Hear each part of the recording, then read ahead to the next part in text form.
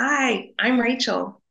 Today's Daily Together reading is titled, Do I Recognize My Need for Jesus? Revelation chapter 3, verse 18 in the New Living Translation says, So I advise you to buy gold from me, gold that has been purified by fire. Then you will be rich. Also, buy white garments from me, so you will not be shamed by your nakedness, an ointment for your eyes, so you will be able to see.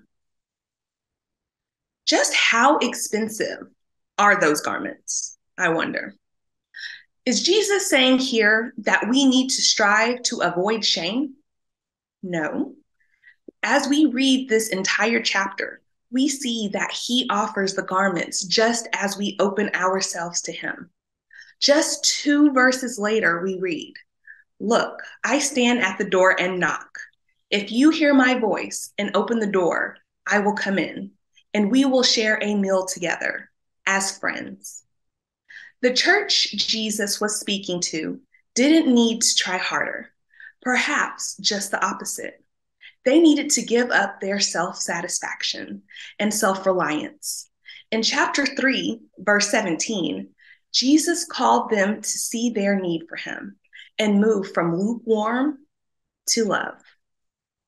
Today, as you eat one meal or snack, even if it's on the run, let your taste buds savor the salty or the savory or the sweet. Let's pause and tell Jesus, I open the door of this moment to you. I need you. Let's pray. Jesus, how many days do I start with an arrow prayer to you, asking you to bless all the ways I have planned? As an old hymn goes, I need you every hour. Please enter into this day and let's feast together. Thanks for joining us today.